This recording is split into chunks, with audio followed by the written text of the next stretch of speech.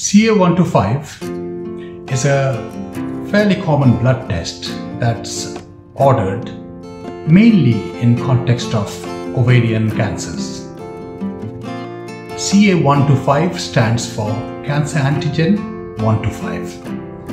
Cancer Antigen because it was discovered while research was going on for treatment for ovarian cancers in the 1970s. Ovarian cancer treatment had obviously various modalities including chemotherapy, radiotherapy. Immunotherapy was also being checked at that stage. Immunity and the immune system is our body's natural defense mechanism.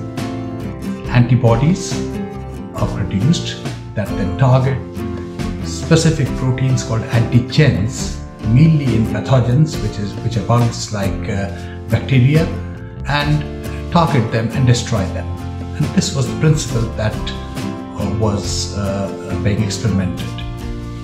However, such antibodies would normally attack even normal cells, and therefore the aim was to find a specific antigen for ovarian cancer cells which these antibodies could target. And in the process, this antigen that was thought to be a very specific antigen for ovarian cancers was found, called CA125. The 125 number stands for the 125th attempt. It may not have been 125th, but it only goes to show that there had been successive and multiple attempts at finding it. After having said all this, we have to admit that CA125 by no means is specific to ovarian cancer. In fact, it is produced by the lining cells, the epithelial cells of the normal female genital tract, so the uterus, the fallopian tubes, and even by the lining of the whole tummy, of the abdomen, the peritoneum. It is also produced by the lining of the coverings of the lung and the heart, the pleura and the pericardium. And therefore, not unexpectedly, CA125 would be raised in a whole range of different conditions, mostly benign, and some other cancers as well, apart from ovarian cancers. The general number that we almost always quote is 35 international unit. That's the upper limit of normal of CA125. And this number was derived at in the initial phases when the target immunotherapy was being researched. It was seen that in women who had a CA125 level of over 35,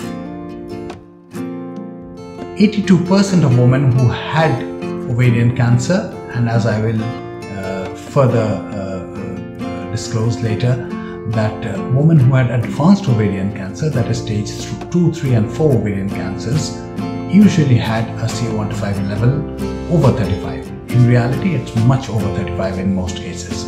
Almost 82% of women who had advanced ovarian cancer had a CA125 level of over 35.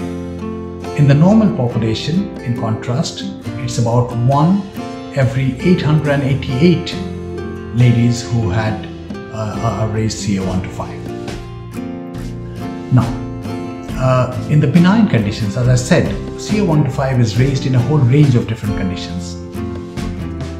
And the commonest condition is actually menstruation.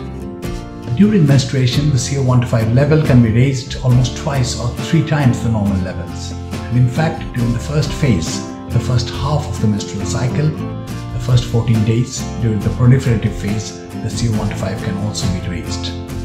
Apart from this, pregnancy raises CA125, and endometriosis, fibroids, acute pelvic infections can all give rise to raised CA125 levels.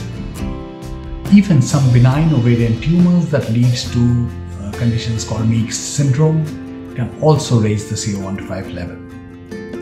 Apart from gynecological causes, various gastrointestinal or bowel causes like diverticulosis, appendicitis, pancreatitis, various liver conditions, and even heart failure can give rise to a raised CO1-5 level.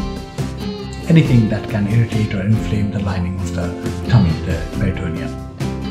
CO1-5 levels can also be raised in other cancers apart from ovarian cancers, like cancers of the pancreas and even breast cancers that have metastasized into the peritoneum.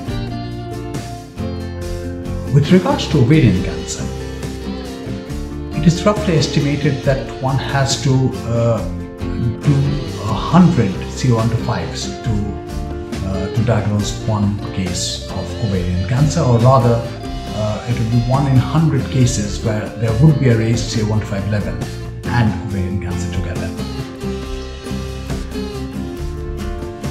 Also, not all ovarian cancers give rise to a raised CO1-5 level.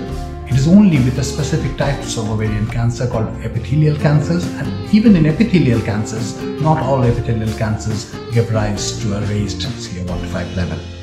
Mucinous cancers and clear cell cancers often don't have a raised CO1-5 level.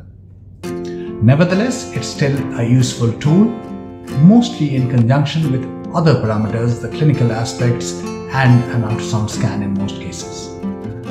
So it's still used for diagnosis, but it's preferable and more specific in postmenopausal ladies, because in postmenopausal ladies, the other benign gynecological conditions like endometriosis, fibroids, pregnancy, menstruation, and even pelvic infections are not factors. And therefore, if the CO1-5 level is raised, and in particular significantly raised, generally over 200, then there is a greater likelihood of an ovarian pathology, ovarian cancer.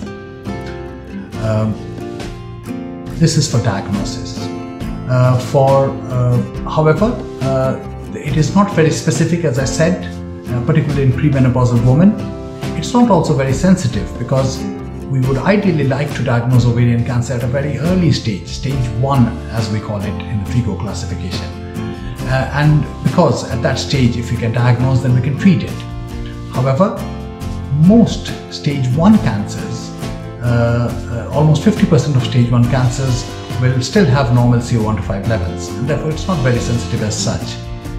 It's only in advanced cancers that 82% of the time a CO1-5 level will be significantly raised.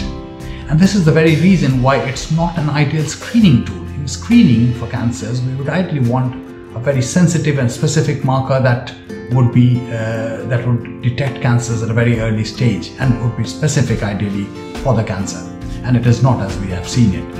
And therefore it's not a very useful tool for routine screening of for ovarian cancers.